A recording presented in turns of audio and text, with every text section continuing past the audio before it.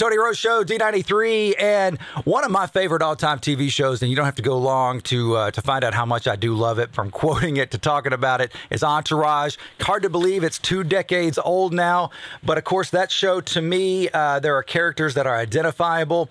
The Big Four, and of course Ari Gold in there as well, but one of them, of course, is Turtle, Jerry Ferrara. Brand new podcast as well called Throwbacks, with a pretty good football player in his day as well named Matt Leinhart. Jerry Ferrara with us right now, talking Throwbacks. What's up, buddy? How you doing, man?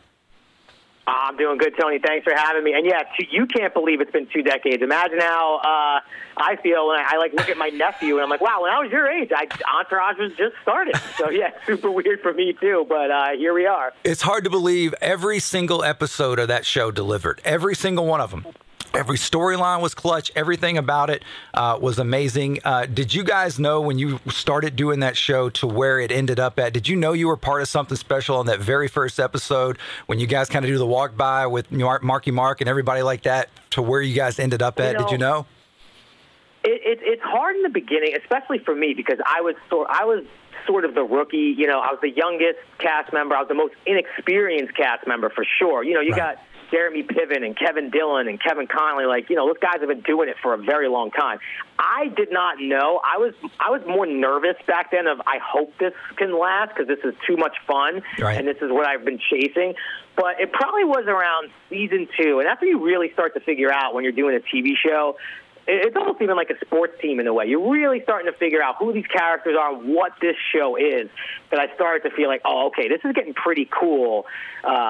But yeah, I did not know that, I'd still 20 years later be talking about it and people wanting reboots, and we did a movie. No, I did not know it was going to lead to all it's done and all the opportunity it's led to for me. But it was a lot of fun, Tony. We really enjoyed every single minute of doing it. I think maybe that's why the episodes, even if it wasn't your favorite storyline, I think you still felt like we were having a good time, and I think audiences responded to that. And I think every guy wanted to be part of that group, man. Every guy wanted to be hanging with Turtle and with E and everybody, Johnny Drama, everybody. We wanted to be part of that, man. I mean, I think you guys made it where it's like every viewer at home felt like they were just part of the clique with you guys going through everything.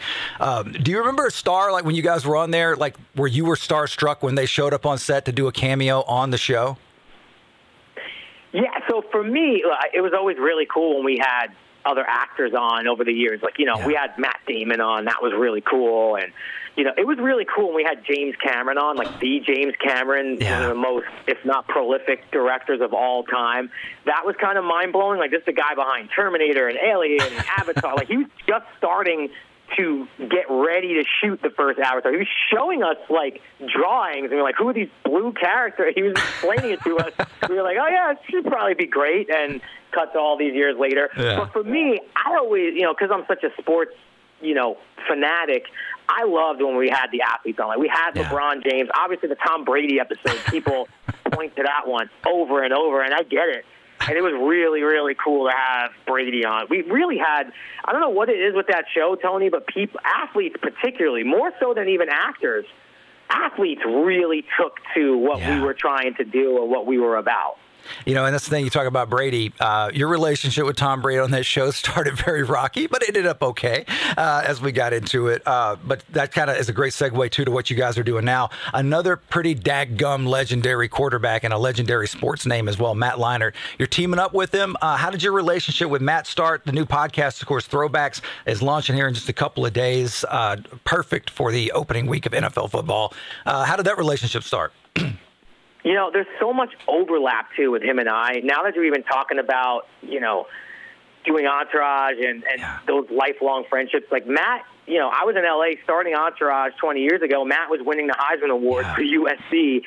Easily could have been a cameo on Entourage back then, even though he was a college kid, So we were running around L.A. in a lot of the same places, and we actually didn't know each other. Our circles didn't really cross, but they easily could have. Right. And now you cut to 20 years later when we were getting ready to do this podcast, and we were talking about names for a potential co-host, and Matt's name came up, and it just so happened I just started following him on Instagram, where he's doing amazing dad content. He has 2 kids the same age as I do, and he's a big family guy. So I'm watching his feed for that, But then I'm thinking, wow, like if Matt and I sit down and talk sports from our completely different point of views of life, but also like with all the overlap we have, I think it's hard to make friends when you become an adult, certainly when you start to have a family. And I think what people might enjoy is that you're listening to us become really good friends in real time. Like, I don't know everything about Matt, and he doesn't know everything about me, and it's all sort of unfolding on the show, in addition to just everything that goes on in the sports world. Every day there's a crazy story happening. That's and again, perfect timing too with the season starting here, with the NFL season, and of course, Matt is great. I mean, like just content wise, on Instagram and everything that goes with it. He's very funny, very and insightful too. But a good, both of you guys very grounded now as you kind of get into the fatherhood years. I'm excited for this. The new podcast, Throwbacks. Where's it at? Where can we listen to it? I know it launches on the 5th. Kind of walk us through these first couple episodes and what we're looking at. Yeah, it launches this Thursday on the 5th. It'll be there right in the morning. So however you like to consume, for me, I kind of bounce back and forth between Apple and Spotify, but whether it's Apple, Spotify, or, if you like to watch, it's going to be on YouTube. A lot of people now are watching podcasts. This way, I think it's a more intimate experience sometimes. So, it's either Apple, Spotify, YouTube, or wherever you like to get that stuff. We'll be there every Thursday morning for you. We have a great guest lined up for this first show on September 5th. They asked me not to reveal. All right. It's kind of hard for me because I'm the guy. You don't want to tell me what the big surprise is because I just have to tell someone. But I'm not going to do it today, even though I'd love to do it on your show. We have a really good guest coming this Thursday. It's going to be a good conversation and a good hang. Man, Jerry, thank you so much. Hopefully an Entourage reboot someday soon. I would love to see it, but we'll keep our fingers crossed, and I wish you nothing but the best of luck with Matt on this new podcast. Thank you for Entourage. Thank you for all the great stuff you've brought us and continue to bring us. It's a real pleasure catching up, man. I'm a big fan, and best of luck to you and your family. Well, Tony, thank you for having me on to talk about this. And I hope as we get further into the sports season, maybe come back on and chop it up again. But I appreciate you, Tony. Thank you. Thank you, buddy. Appreciate it. Have a great day.